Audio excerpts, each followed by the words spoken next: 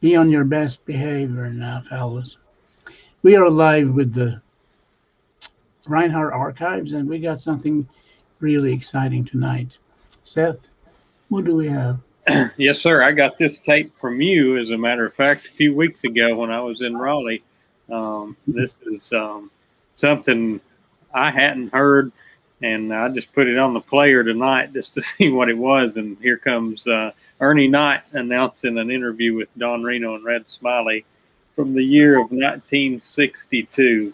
Yeah, that is pretty cool. I thought that was pretty neat when I heard that, and I told you earlier, I said, this is what we got to play. It's pretty epic stuff. Don't know if it's ever been heard before. I don't. Did you get these tapes from Ernie himself, Jan?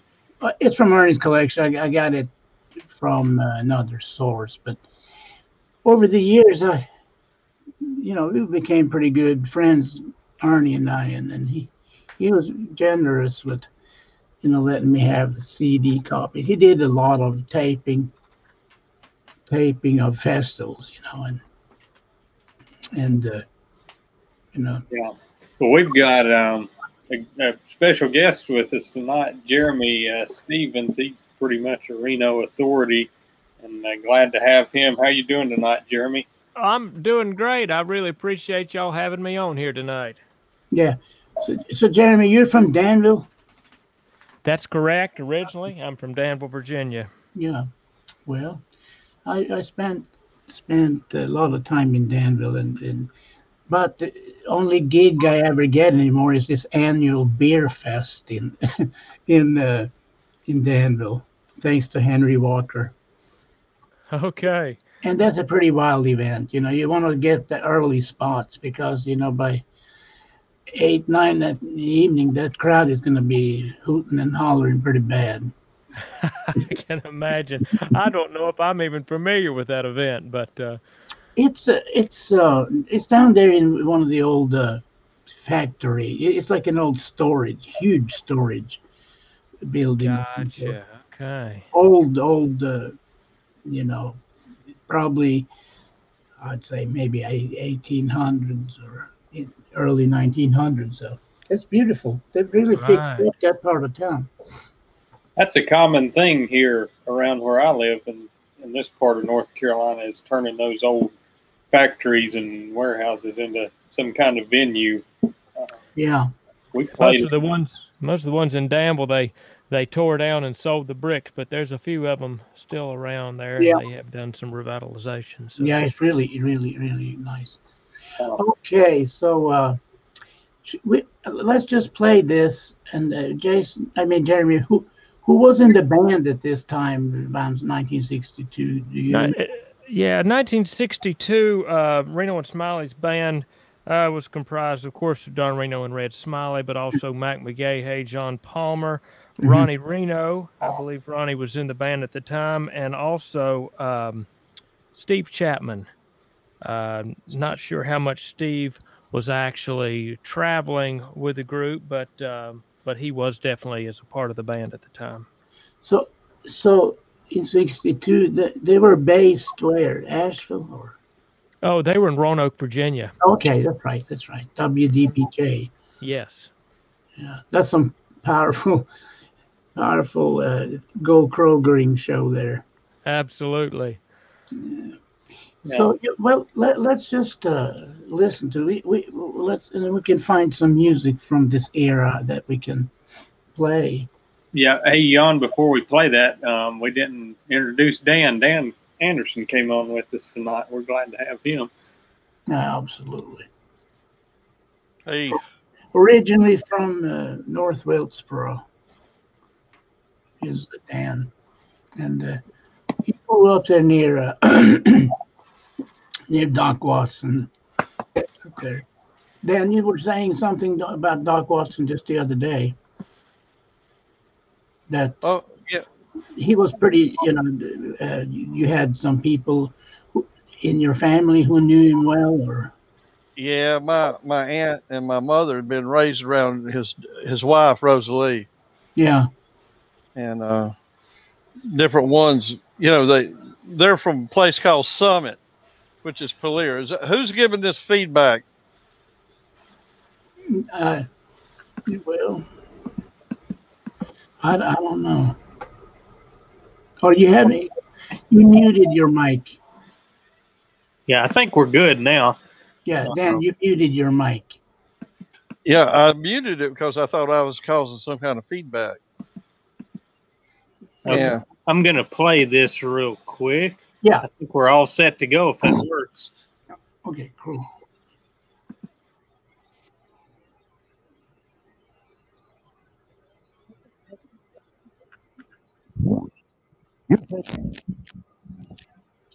A sort of added attraction to the country music show this afternoon. I want to welcome Don Reno and Red. There's a lot of coffee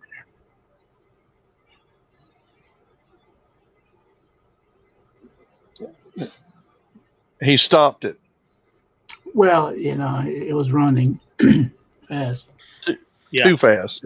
Hang on, Jan. I've got to fix something here. I didn't have my monitor on to listen to how this is coming out, so just bear with me 1 second. Hey, yeah, I'll say that while we're filling empty air, Don Reno went to Taylorsville. There's that sound. Don Reno went to Taylorsville and got on stage with Bill Monroe without being asked. Just got up there and started playing. Yeah. Well, Bill liked it and kept him, because Earl was gone. He had heard Earl and left. Yeah. Well, now that's the story I hear. Don played with Monroe before Scruggs. Right. He auditioned with Monroe in 1943. Right. And had to go to the military. Yeah. That's right. It was in Merrill's Marauders. Behind the line in special troops in the Pacific Theater. Jeremy, you probably know all about that. I've not done a whole lot of research on his wartime. Really a lot of those records have to be gotten through family, and I haven't talked to any of them about doing that. But, Don mentioned that he was in horse cavalry, which, that wasn't a very large outfit in World War II. But my understanding is they were like reinforcements for Merle's Marauders. But okay. Yeah. Well, they were sort of famous for. Right. U.S. had 100,000 or more horses in World War II. Okay. Germany had 1 million. Yeah. Wow. The majority of the German artillery was horse-drawn. That's pretty amazing. Okay, Jan, I think I'm all ready if we're ready to try this. Okay. Yes, sir. Smiley, the songs of the hills and plains.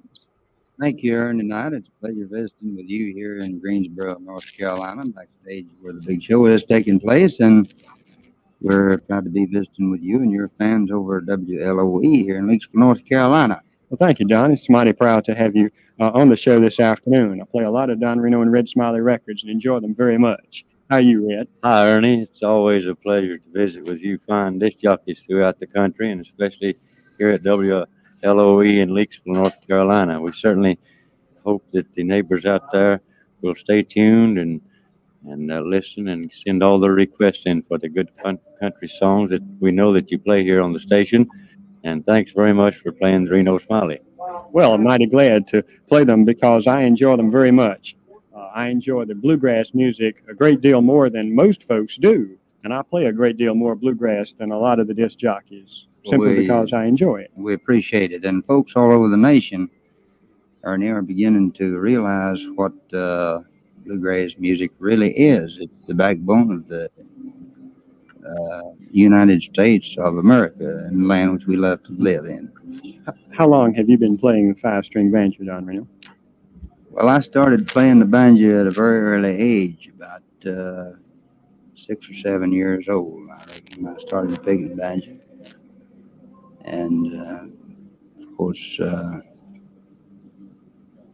I don't remember exactly how many years it is exactly, Ernie. I started at a very early age playing, I know, and switched between guitar and banjo and this, that, and the other. It was kind of hard to find instruments back when I was a kid. In other words, you play a variety of instruments even now. Well, I play out a variety of instruments, let's put it that way. Well, you certainly do a fine job on the five-string banjo. I enjoy it very much. enjoy this album of instrumentals. Great deal. Well, thank you, Ernie. And I'd like to mention an album that's coming out that you will probably enjoy, and a lot of your listeners. It's 15 top hymns of the world, compiled and edited by the Chicago Tribune. A nationwide search was made to find out which were the most popular hymns that were used and sung in churches the entire world over. And we had the pleasure of recording the top 15 about a month or two ago. The album should be out now in a very short time. Well, I think that's very nice, very nice. I always enjoy your good inspirational songs, too. Well, we enjoy recording inspirational songs, I believe, more so than we do anything else, Ernie. And especially this album of hymns happened to hit a bunch of our old favorite songs that we used to sing when we were kids in church, such songs as Amazing Grace, Where We'll Never Grow Old, Precious Memories, and the number one hymn in the entire world is The Old Rugged Cross, which I'm sure everyone is familiar with. Well, tell me one that you'd like to hear right now, and we'll spin it. Well, let's see, Ernie. Let's pull back in the hymn file and play one called Whispering Hope. Good enough. Now, Red, how long have you and Don been together? Well, Don and myself have been together since 1950. So that'd be about 13 years, I guess, now. And we've been in the business I've been in the business for 19 years. Of course, Don and myself just been together for 13 of the years. And you still make Roanoke, Virginia, your headquarters now? That's right. We still, we've in Roanoke, and we've been there about 7 years, I believe, now. And, of course, we have been in practically every state in the Union in the last 8 months. And home hadn't been the same. Well, how in the world do you manage all the traveling and still keeping your local programs satisfied? And well, we do a lot of videotape. Of course, neighbors that watch our television shows say they can't know the difference, but we do a lot of videotape on television. And of course, we do a lot of our shows live too. A lot of times we're up there. We're not very live, but we're there. You have to get up early in the morning. That's right. It seems that would be mighty hard to manage if you're out so late doing personal appearances. Well, the best thing to do is not even go to bed, and then you don't have to get up. So that's the way. Don't have any problem at all. That's the way that I've whipped it. Well, Red, what are some of your plans for the immediate future? Well, we are booked up through September, pretty much so now. And we only have about 13 dates open, I believe, between now and the last of September. So that keeps us pretty busy. We're in Ohio, Indiana, New York, and all the New England states, and some of the southern states. We go down into Florida in June, and Mississippi, Alabama, and practically all the states this side of the Mississippi. Well, now, do you have some, of course, Don told me about this new album you have of hymns. Do you have any new single records coming out in the near future? The latest one I have is this instrumental, Grandfather's Well, Ernie, Clock. we do have a new single release coming out. It should be on the market now. One side is Just About There.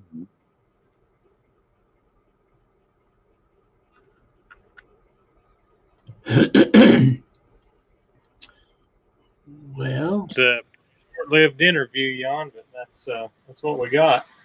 okay. So let's just grab another tape.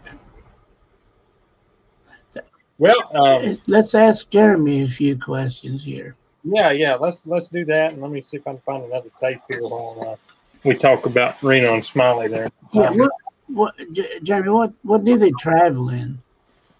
Well, I think about that time they had a flexible bus that they were traveling in that had their Kroger sponsorship on the side of the bus. There's a few pictures out there Oh, okay. of that bus, I think. I was going to mention this interview, I believe, is actually from 1963 because they actually recorded that album April 8th and 9th of 63. So that might be something interesting to know. I don't know where 62, if that was written on the tape or whatnot, but yeah, I think it was. Yeah. We had asked Seth, but there are several tapes there. You know, there is Red Allen, something with Red Allen. I don't know what it is. So, but maybe Seth could, while you're. Well, let's say something about Don Reno's interview, because I only spoke to Don Reno once. He was the nicest guy you could ever talk to. Yeah. Mm, And he was very, just like he was there, very cordial, well spoken. I remember asking him how he didn't lose his finger picks. And yeah, he pulled them out and he said, I've had these since the beginning. He'd never lost one. Is that amazing or what? yeah. Don Wow. Reno, I like to bring up Bob Hoffman, Professor Bob Hoffman from Raleigh, a Mm, big bluegrass fan who's now departed this world. But Don used to say Don was superior to his instrument. He could do everything the banjo could do and then more. And mm. he was quite a talent. He played jazzy.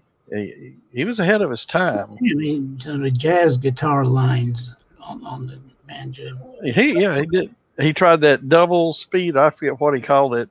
I Yeah, didn't much go for that, but he was an innovator. no, absolutely.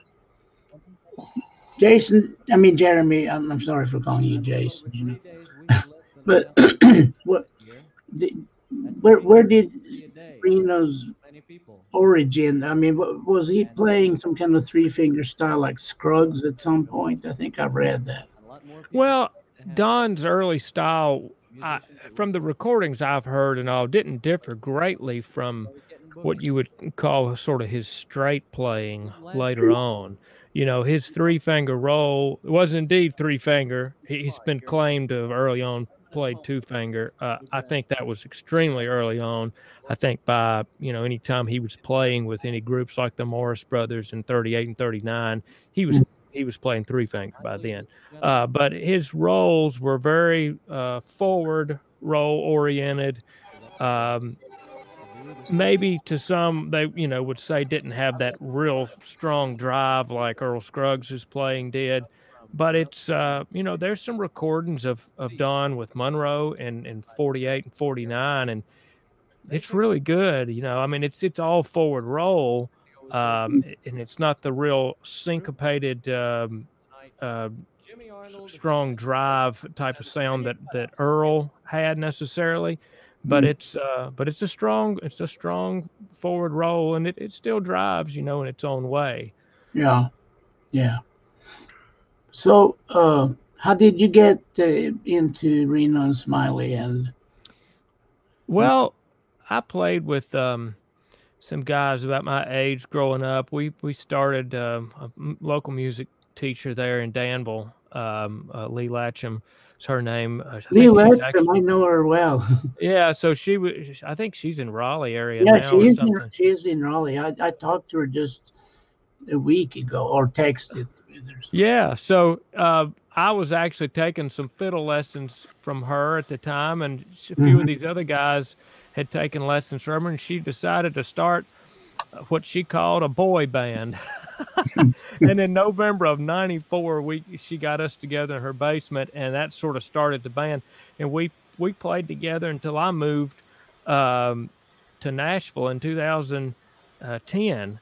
And we just kind of played different stuff when we started, but somewhere along when I was about 11 or 12 years old, which was in 95, 96, I was all into Earl. I didn't really know anything about Don Reno, but one of the guys in the band, his name's Mark Hudson, he brought me this book where it talked about the Scruggs Review and how the music they did and all that stuff. And I read that and I said, I'm done with Earl Scruggs. Yeah. And at 12 years old, here's me saying stuff like that. And anyway, he had just gotten the Reno and Smiley box set, all their recordings from 1951 to 59, which encompassed the stuff with Tommy Magnus from 51. And he played that for me. I said, man, I love Don Reno. And I was just Don Reno gung-ho from then on, and of course I have great respect for Earl Scruggs and all that he did, and have actually learned a lot of his music in more recent years as well. But that's sort of how I got onto Reno, and a guy that was a mentor to me named Troy Brammer. He's up in the Martinsville area. He was friends with Don and played some single string stuff really before Don. There's some recordings of him way back in the early 50s. And he and Don were friends at that time when Don was playing with Tommy Magnus. And so I just had connection with him and just got really interested in all that sort of thing. And, you know, sort of what got me into a lot of this research and stuff was Troy told me that Don had told him at some point that he had a picture of them together when they had first met at the El Tenedor skating rink up outside of Floyd, Virginia, in about 1950 or so. And I thought, well, I'd like to find that picture. He said, Don always told me he had that picture at home. So I started getting with the family and collecting their photos. And one thing led to another, and I started doing interviews. And, you know, I've done about 50 or so interviews with different folks all over the place about Don Reno. Haven't gotten anywhere, you know, into writing a book yet, though I've been claiming to do that for a long time, but just haven't. You should, please. So that's kind of how all that went. Yeah. Jeremy, I know we've talked about this before. What do you think? And a lot of these recordings were great, but what do you think probably the best or some of the top recordings that Don Reno ever did were? Well, you know, as far as showcasing his own singing ability and his own playing, I guess really his only, like what you would say, solo album, which was done for Monument Records in 65 or early 66, somewhere along in there, or maybe both. I think the sessions encompassed both of those years. That record is called A Song for Everyone. And boy, you get everything Don Reno on that. Every lick he had, he was throwing it into that record. And his singing is great. His playing is great. I just really, really love that album. Yeah, I think it's a great showcase of his playing and singing. Yeah, I had that album handy. I just put it up here on the screen. So there it is. I loved Benny Martin's fiddle playing too on that album. That was pretty cool. Yes, Benny's only on 2 songs on that record, but he cut 4. There's a 45 that has the other 2 on it. But yeah, Benny's playing on 5x8 on that is great. And Soldier's Prayer in Vietnam. Oh, sheesh, it's so. Or he was supposed to be on the whole record, but they parted ways, and they finished the album with Benny Williams, which Benny was good, but he wasn't Benny Martin. Yeah, oh yeah. I was just looking at that picture of that album again since I put it up there. That's an interesting armrest that Don's got on there. It's not a Gibson armrest. I never know. Well, it is. It's RB18 armrest. Oh, okay. So it's a top tension armrest. Yes, it is. Okay. Yeah, well, that's sort of his classic setup there with the Gretsch tailpiece and that RB18 armrest. That armrest was still in the family. Don Wayne had it, and he encountered some fella that had an 18 but didn't have an armrest. For all we know, it could have actually been the armrest that was on that banjo. But anyway, he sold it to the guy. So it's back on an original 18 now somewhere.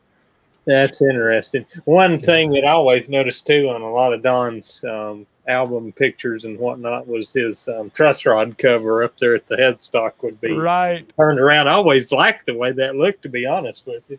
I know. I don't know why he did that, but it was interesting. What did he do? Yeah, so the truss rod cover on banjos, it kind of looks like a bell.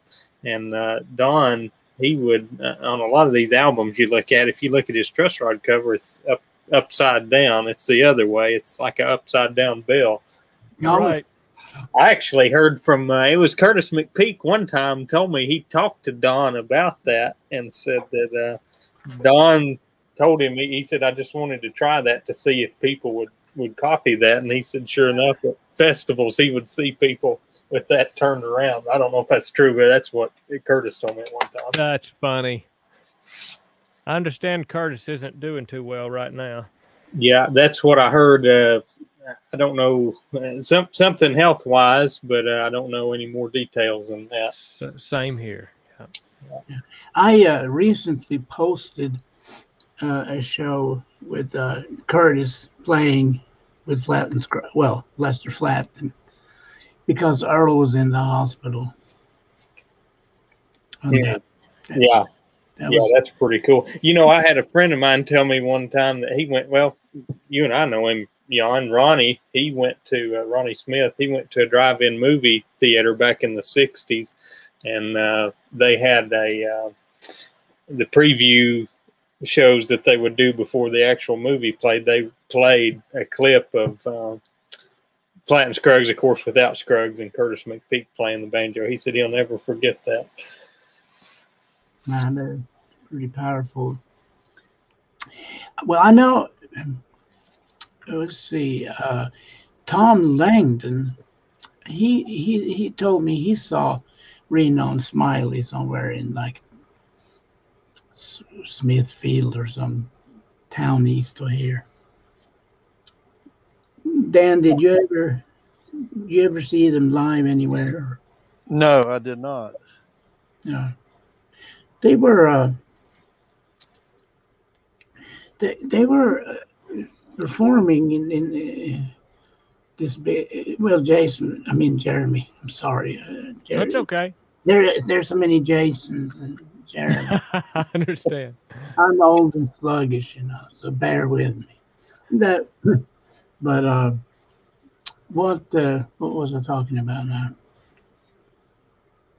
Reno and Smiley in Smithfield. Yeah.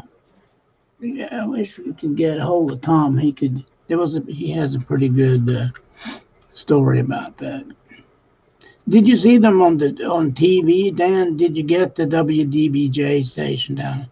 No, but you know, I was going to ask Jeremy about, are there TV shows of the Cracker Jacks, Arthur Smith? He was Don Reno was on TV, you know, all the time. I just wonder if anybody's got those tapes. They are supposed to be in Charlotte. Clay Smith, Arthur had all that stuff, and I say all of it. He had early footage, I know, because he had a television show on PBS in the late 90s called Then and Now, and I remember seeing David Deese on there and Arthur playing feuding banjos out of G, interestingly, rather than C. And they put out some tapes and such. And on one of these VHSs they sold, my grandfather bought it for me because he'd watched PBS around 97 or so. And I got it for Christmas one year. And you put the VHS on, and it starts with all this old footage back in the behind the scenes there on the set at WBT. And it goes by, pans by, and there's Don Reno shaving. And looking in the mirror, shaving, black and white footage. It was in the 50s. You know, probably. I just to look of it, I would say it was probably 53, 54, and so I know there's footage from that show then, but I just you know, I don't know that it'll ever get out, but it's down there in Arthur's stuff. Wow. Hey, Jan, I've just pulled out one of these other tapes, and I was listening to it a little while ago while y'all were talking. I muted my mic. It sounds like a live show, and a guy maybe Jeremy might know from up around Galax, Jimmy Arnold. Do you ever know Jeremy? I never met Jimmy, but I know of him, and I know some folks in that area that were friends with him. Yeah. According to Butch Robbins, so when Monroe was 70, and I don't remember what year Jimmy was born or anything, but they you know, Monroe he wouldn't back off, you know, if it was a opportunity to fight, you know.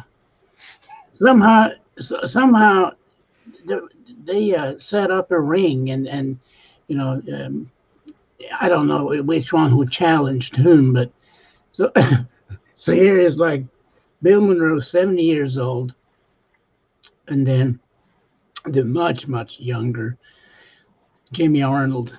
And you know, within the seconds, if I recall correctly, a very short time, Monroe had knocked Jimmy out cold.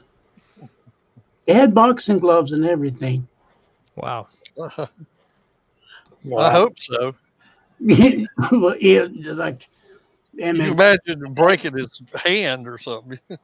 Yeah, he did the old Kentucky way, you know. It's an interesting bit I just looked up. Looked like he opened up a tattoo parlor here in North Carolina in the mid '80s. I never knew that.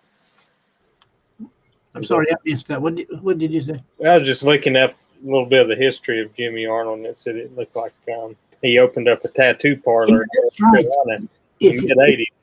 Yeah, if you see pictures of him, he's covered with tattoos. Wow. Very, very talented musician. Could play great fiddle and banjo, and he's from Galax. Yeah, that's what I was reading. If you want to listen to a little bit of this live show, we can see what's on here if you'd like to listen to a little bit, Jan. You think it's Reno and Smiley? No. This is Jimmy Arnold. Oh, so there. Okay. Yeah. This was. I was just going through the other tapes you said to go through and look at, and this was the first one I pulled up and put on, and sounded like that's what was on there. So we can play a little bit of this just to have a little longer show. Yeah. Get it going, or we will a talk show. Outside of Reno, when he had the first bluegrass festival that was ever held. Carl. That sounded like Fred Barton's time. Yeah.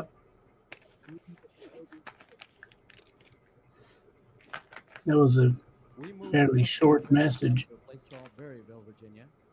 And a lot more people started to have festivals, and the musicians that were sort of on their last legs in terms of getting places to play started getting bookings again.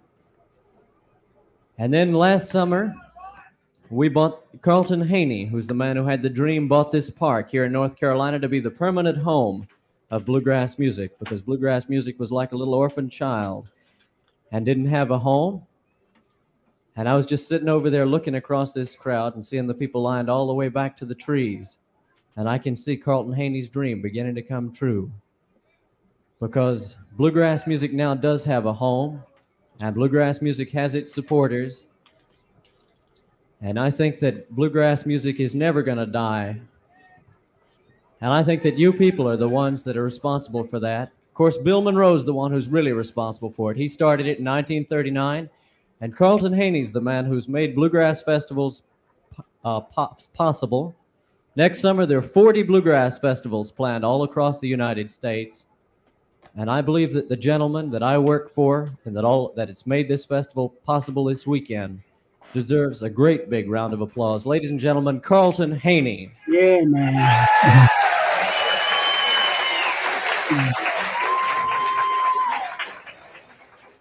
He's a great man. And he's been real under the weather this weekend and hasn't been able to make it out here. We hope he does get out tomorrow, because he will put on the Bill Monroe story tomorrow afternoon. That'll go about 4 hours, in which Bill Monroe will sing with some of the fine singers that he's sung with during the years. And that's, of course, the highlight of this Labor Day weekend Bluegrass Music Festival.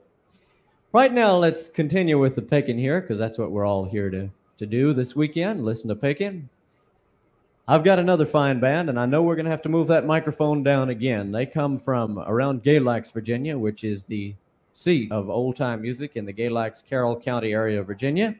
They picked some fine bluegrass music, and the banjo picker that was out here just a minute ago with Joe Green was an original member of this group, and he's going to be out with them again tonight. Jimmy Arnold and Wesley Golden and the Virginia Cut-Ups. Let's get them out. That is so cool. Wow.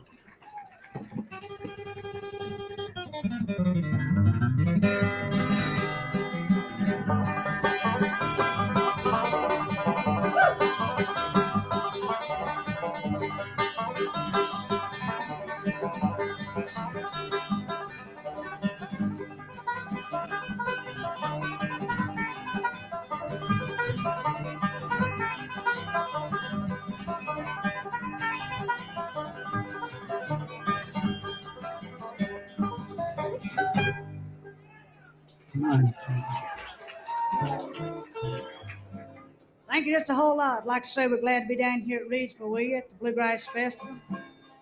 Our next now we'd like to call a bass player around here, Wayne Golden. He's my father to help me sing Wayne Tyler. Ain't nobody gonna miss me when I'm gone.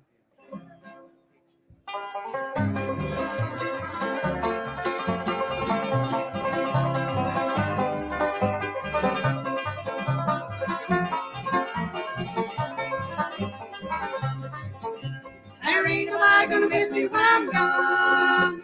There ain't nobody gonna walk me too long. Once you wrap these words on my headstone, there ain't nobody gonna miss me when I'm gone. What's the hell of and sweetheart, I love dearly. We planned the day that she would be my home. Some other man been storming all in from me. Now there ain't nobody gonna miss me when I'm gone. There ain't nobody gonna miss me when I'm gone. There ain't nobody gonna walk me too long. Won't you write these words on my headstone? There ain't nobody gonna miss me when I'm gone.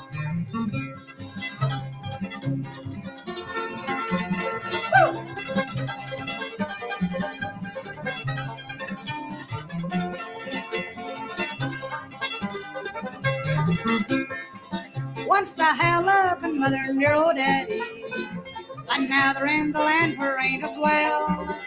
They found eternal rest way up in heaven, where I'll find my reward by walking hell. There ain't nobody gonna miss me when I'm gone. There ain't nobody gonna love me too long. Won't you write these words on my headstone? There ain't nobody gonna miss me when I'm gone.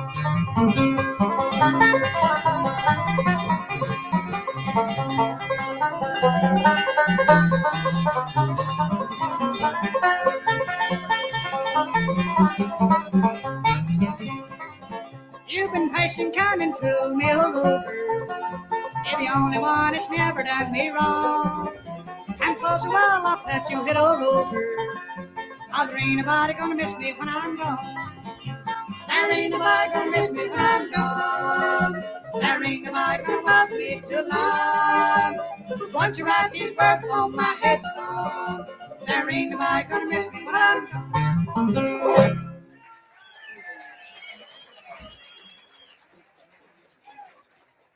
Thank you just a whole lot. Before I do another number, I'd like to introduce the boys in the band. This boy over here playing the mandolin from Cana, Virginia. His name's Paulie Gray. Let's give him a big hand. Boy back here on the 5-string banjo, I guess you seen him out here a while ago. Name's Jimmy Arnold from Freeze, Virginia. Let's give him a hand. Man back here on the bass, he's my father. His name's Wayne Golden. Let's give him a hand. Boy up here done all the talking, lead singing. His name's Wesley Golden. Let's all give him a big hand. Our next number we'd like to do one we have a lot of requests for when we play in appearances around. Wayne Tyler, Freeborn Man. I was born in the Southland 20-some odd years ago. I ran away for the first time when I was 4 years old. I'm a freeborn man. My home from my back. I know it ain't the highway. Stare for the back road, near a mile of railroad track. Got a gal in Cincinnati. Got a one in San Antonio. I love the girl that lives next door, but any place is home, my freeborn man. My home's on my back. I know it ain't the highway. Stare for the back road, near a mile of railroad track.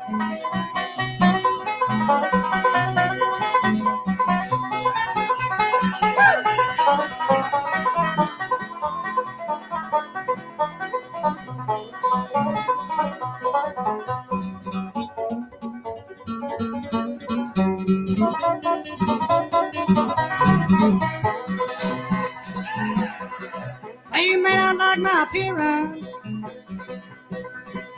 They may not like my song. They may not like the way I talk, like the way I'm going. I'll be born. My home's on my back. know it ain't the highway. 10 foot of back road, near a mile of railroad track. I'm a free-born man. My home's on my back. I know it ain't the highway. 10 foot of back road, near a mile of railroad track. You've listened to a few Jimmy Martin live tapes. Thank you just a whole lot.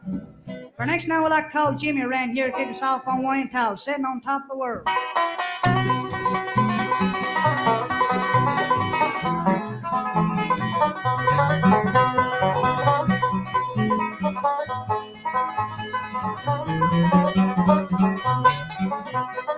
It was in the spring, one summer day. My sweetheart left me, she went away. And she's gone and had a birthday, where I'm sitting on top of the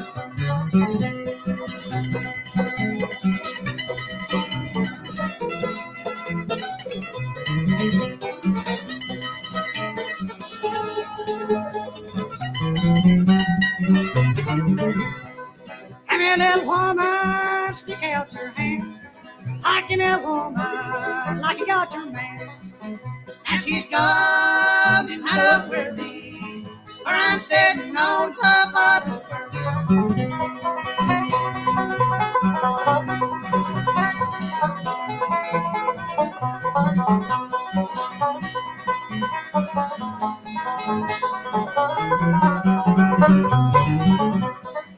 Out of Mississippi River runs deep and high, and my baby's on the other side. And she's gone and had a birthday, where I'm sitting on top of the square. And now she's gone and had a birthday, where I'm sitting on top of the square.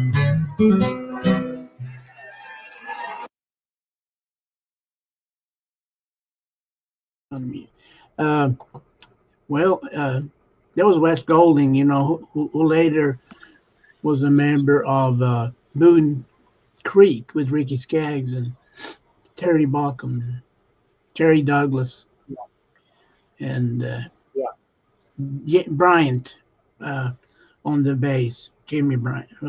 Steve Bryant. Steve Bryant, Yeah, that was interesting, and you know, I don't know a whole lot about Jimmy Arnold's picking. I wish I knew more about it, but it seems like, and Jeremy can attest to this, and just that southern part of Virginia, Southwest Virginia, just a hotbed for pickers. What's your take on the picking in that part of the country, Jeremy?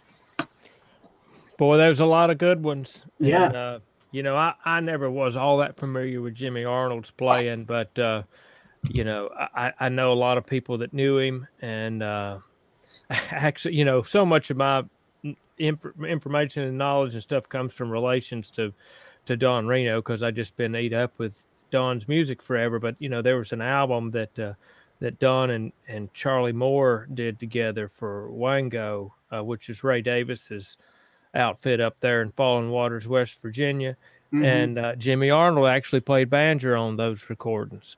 So Ray Davis liked Reno's guitar playing, so he wanted Don to play guitar. And I guess, I don't know, I guess Jimmy was maybe up there in that area at that time, of the D.C. area or something. Anyway, I don't know how all that went, but Jimmy Arnold played the banjo on it, and golly, it's a really, really good album. And man, Jimmy just he knew how to drive it and right where to put the groove of his rolls. Man, it's really good. I had some of his, or I have some of his old albums, you know. Very competent. And played great fiddle too, you know. Wow. Yeah, that's interesting. I wish I knew more about him and his picking. That's just pretty neat stuff. I never knew about that recording with Reno, so I'll have to look that up, because I love Reno's guitar playing pretty much just as much as his banjo playing, in my opinion. I love them both. Yeah, he's great. Now, I always liked that album too that Reno cut with Tony Rice playing on those tracks on Barrel Line. Yeah, on the A part of that album, Family and Friends, was where Tony was playing guitar, and then of course Don played guitar on that album too, and it just some super picking. I'm sure you're familiar with that album, Jeremy. Yeah, I mean Don was sort of in his. He aged fast, really, but you know, I would say he was in his twilight years. Of course, it was right just within a year or so before he died. So his picking wasn't as strong, you know, as it had been in the past. But it's still good. You can tell what he was. Yeah, no doubt about it. Tony Billy Constable, he of course knew Don real well, and he talks about that album. And Don actually came to stay with them several days at their house out in California because they recorded that album somewhere out there. And so that was just a really neat time. Don coming out there, and it's kind of like, you know, seeing home folks away from home out in California. Really interesting. I never knew that. See, that would have been a reason to have tried to interview Billy at some point, but I missed that. You know, I didn't know he was out there in California. Yeah, him and his family lived out there a good while. And, you know, his mom and Charlie Moore were married there for a while. And, I don't know if that was when they were married. Maybe Charlie was dead by that point because that was the 80s, right? Yes, that was 83 or 84. Yeah, that's what I thought. But he said they did a lot of jamming that weekend that Don stayed with him. I'd like to have been a fly on the wall for some of that and the stories that went around the room. Oh, yeah. You better believe it. Wow. I remember talking to Tony Rice about that album, and I don't remember much, but he said he had a good time. There was a good atmosphere, fun recording. Of course, it's probably Tony had a lot of respect for Don Reno. Yeah, he did. What was the last album that Don cut, Jeremy? What would have been his last recording? Well, I'm pretty sure that Family and Friends was the last one, but it seemed like there may have been a few cuts that he had done on for Ray Pennington on Step One Records, and then the boys maybe finished that album out. And that album is called gosh, I hadn't thought of that record in a long time. I could probably put my hands on it here. That's right. Ralph Pennington from North Carolina. He wrote the number Cabin in Caroline. Wasn't it? Yeah. Ralph Pennington. I'm friends with her daughter, Vivian. I was talking about Ray Pennington. He was a producer for King Records. Ray Starr, he's often referred to, and he came to Nashville, and then he's actually the one that produced that album of Don that we were just talking about, A Song for Everyone from Monument Records. And Ray just passed away this past year in a house fire here in Nashville. Oh my God. I'm still over here looking for this album, and I'll tell you the name of it in a minute.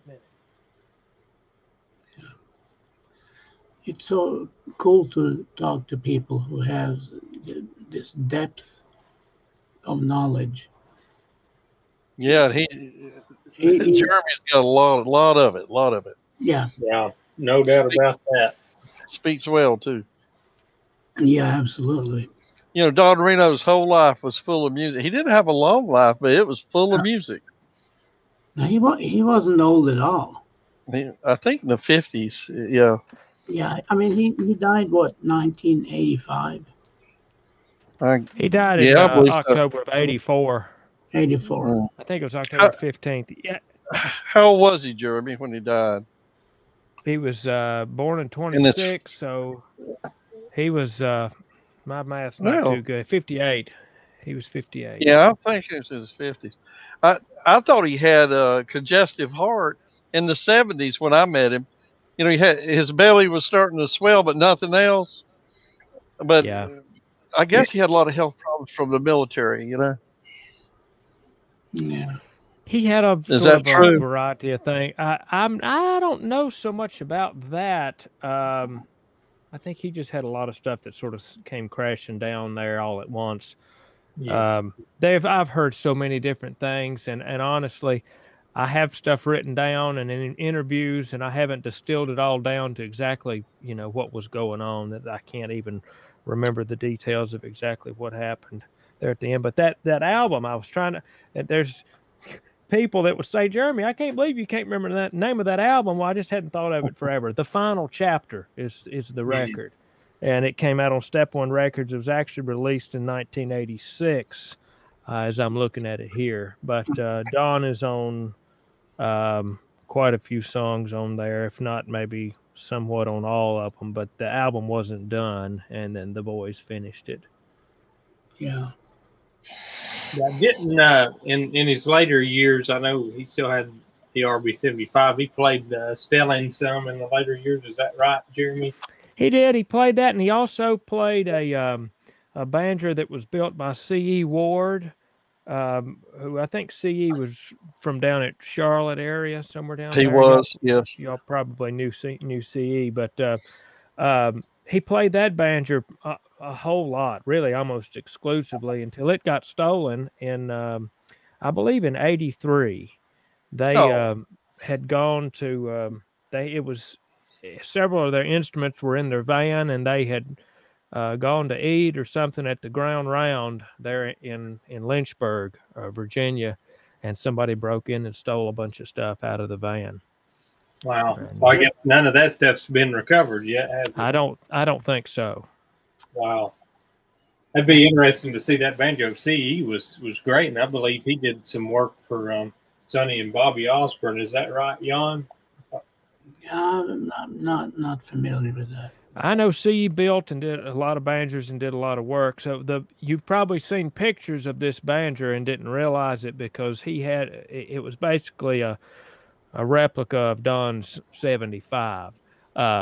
The only thing is there was some minor details that CE did not replicate, and one of which was he didn't put Gibson straight across on the peg head. So it's angled as a normal, like a standard 3 would be. And so, if you look at it and you see pictures with it angled like that, you'll know it's a CE Ward banjo. So. One thing about Don's banjo that I always thought was interesting, that his original 75 is that piece of the flange missing. Isn't there some story with that? Something happened to his banjo where it fell or something?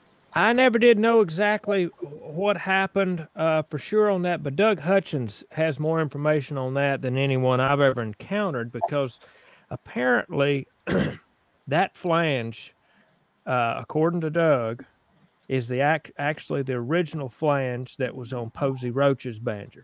And I guess Posey came to Doug at some point and had broken that little piece out of the flange, and Doug had an original flange, and he put on Posey's banjo, and then he kept that flange. And Don apparently just really tore up the flange on his banjo, and Doug had the Posey Roach flange, so he put that on Don's banjo, and I think the flange that Doug has on his banjo now is the original flange that was on Nelly. And if you ever see a picture of Doug playing his original flathead, there ain't hardly any flange. I mean, it's broke out halfway around, So suppose that's what Doug says, but he's the only one that has that information, and of course, people would a lot of times would be skeptical of just one person has the information, but he's the only one that would have it because he's the one that had the flange, So that's a pretty interesting story. That's pretty obscure, but I think he's written about that on the Banjo Hangout, so it's documented out there somewhere. I really want to get Doug Hutchins on this program. Yeah, Doug's great. Yeah, he's a wealth of knowledge. Yeah, I know it, and I've contacted him, but I never heard back from him. But he knows so much, and about all those Bluegrass Boys reunions, he was behind that. He's done a lot. He promotes the music. Yes, indeed. And the history and the memories. Yes, he sent me those Bill Monroe pictures I have. Yeah. The drawings. Yeah. Now, Jan, on C.E. Ward, you have my album. I had a C.E. Ward album, and I think you've got it now, and it's got Jack Lawrence playing Reuben's Train on it. Okay, I know the name. I mean, I recognize the name. He's from Charlotte. Yeah. And Jack Lawrence was like 15 years old and played the heck out of Reuben. Now, I bet he played it kind of the Crary way, or Well, it was his way at that time. I think Jack refined it, got a lot better, like everybody does. But he was a hot player at 15. he sure was. And C. Ward influenced Jack. I'm sure he influenced a lot of people. Yeah. Yeah. Well, Jack was or is a fantastic player. Yes. He knows a lot of different styles. I used to enjoy him very much. That when they played Doc and let's see. He was a full partner with Doc. They split everything. Jack said to me one time, he said, when you go on a trip with Doc to California, you show 3 shows. They didn't even have to advertise. Every show sold out. He said, but guess who has to do everything? Because Doc was blind. He said, you think people won't cheat a blind man? Think again. Yeah. Promoters always say, I didn't do this. I didn't get that. Jack would have to do the haggling. He was a smooth guy. He's a good instrument repairman, too. He worked on Volvos. Huh. That's interesting. Yeah. Hey, Jan, I think what I'll do, this tape that we've got on there now that we listened to a little bit, I think we'll save the rest of that for next time, if that's okay. And we'll listen to that. That way we've got something new for next week or whenever we get together, and we'll do that. But it's really been good. I wish that Reno and Smiley interview would have been a little longer. It sounds like there was more to it. It's just the whole tape wasn't there. So hopefully that'll turn up somewhere in the other tapes you have. Yeah. Well, we need to get Jeremy to say he'll write down this stuff, write that book, get this history down on paper. Yes, I know. I need to do it. Definitely. Well, the information, a lot of the information at least is there. It's just got to be sifted through from interviews and such. So, and there's a lot in my head, but I can't always pull it up. I'm not the best one at recalling things, but it's all here. So now, Jeremy, who did you interview in Don's family outside of the sons? Of course, did you go to like brothers, sisters, people like that? I did. I actually haven't interviewed all the boys. I've interviewed Ronnie a couple of times, and I've talked to Don Wayne some. Never did an official interview with Don Wayne or Dale. So there's a lot of information there that I can get. I just haven't gotten around to. But I interviewed Don's second wife, Betty, Don Wayne and Dale's mother, and I've interviewed Donna Kay and Jean, which are Ronnie's younger and older sister. Mm-hmm. That's pretty much from the family who I've interviewed. Got a lot of early information from Ronnie's sisters and a lot of great photographs as well. Actually found the photograph that started all of that for me, the picture of Don Reno and my mentor Troy Brammer at El Tenedor skating rink back in 1950. That was huge for me. Yeah. Wow. That was amazing. So and I interviewed a lot of musicians and people connected to Don from the really sought after early people that were soon passing away and that sort of thing, and I got a lot of folks that were connected to him in the 40s, and in South Carolina and North Carolina and that sort of thing. Wasn't some of Don's family still in this or are still in this area here around Asheville, North Carolina area? Yes, he's got family in North Carolina. There, he was from outside of Canton area, sort of. Clyde and all that. Yeah, that's right. And but he was really raised down in Buffalo, South Carolina, outside of Union there. So there's family down there as well. Union. What is the Union? Is it near Gray or somewhere, or south of Spartanburg? Okay. Yeah. And did they just move there because of work? They did. Work? Yeah. Don was very, very young, I think a year or two old maybe when they moved to Buffalo, South Carolina. Hey, Jeremy, there was like some kind of a musician swapping operation going on there between the Stanley brothers and Reno and Smiley. What was that? Some kind of a deal they had made, or what? You know what I'm I'm not. talking about? I'm not sure if I know what you're talking about Well, exactly. like Bill Napier, for example. I've noticed a few of those musicians would sort of play with the Stanley brothers, and then with Don Reno and Smiley. I'm not familiar really of Bill Napier playing with Reno and Smiley. Now George Shuffler, he worked with Reno and Harold. Later on, like in 67 or 68, 69, I think, somewhere around in there. Yeah. But I can't think of any other crossovers between those two bands. I don't know why. Yeah, I need to check my sources a little better, but I could have sworn that I've seen that even written about somewhere. But that'd be interesting, a little mini project to check. Yeah, if you let me know if you find where you saw that, because I'd like to know.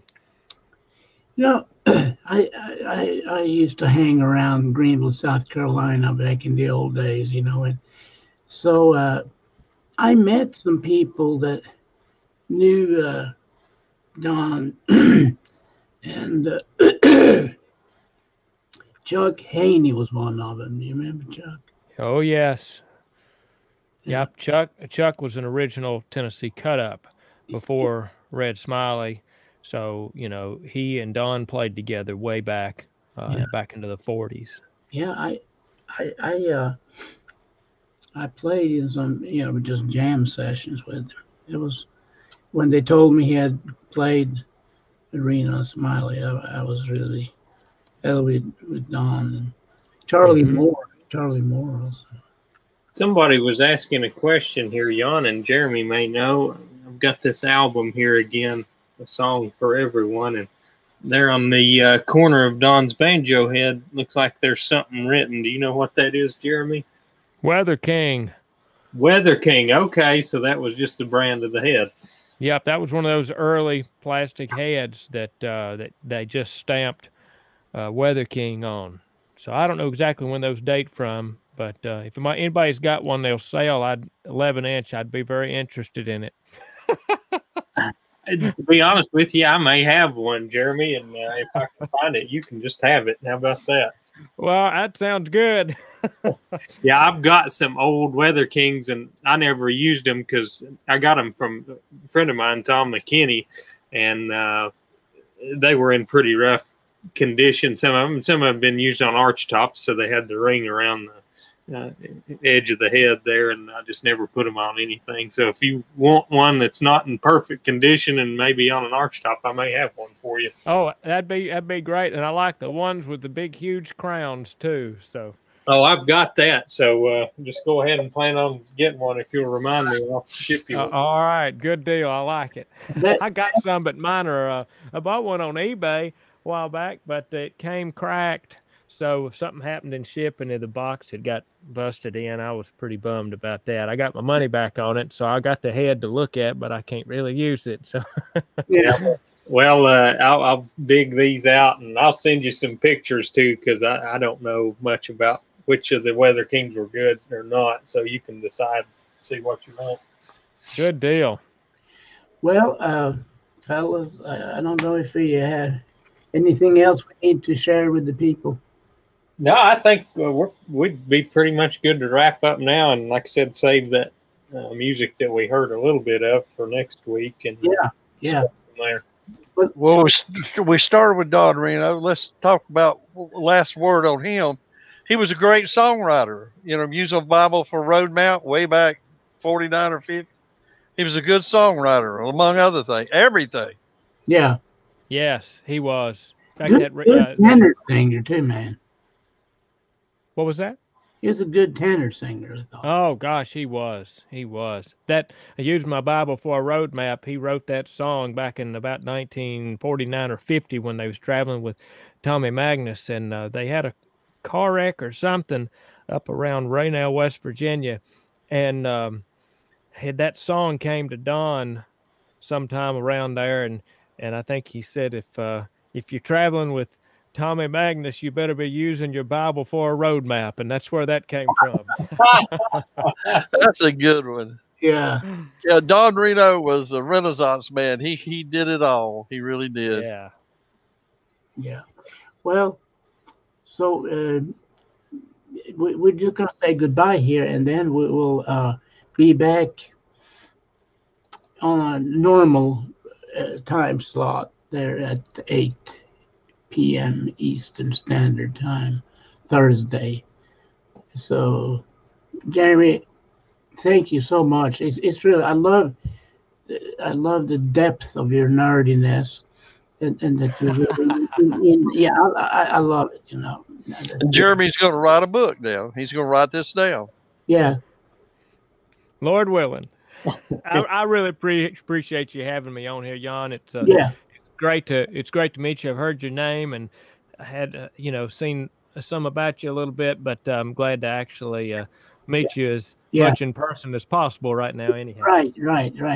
I'm sure we have several mutual friends around the Danville, Martinsville area. Yes. Yeah. You both love bluegrass. Yeah. That's right.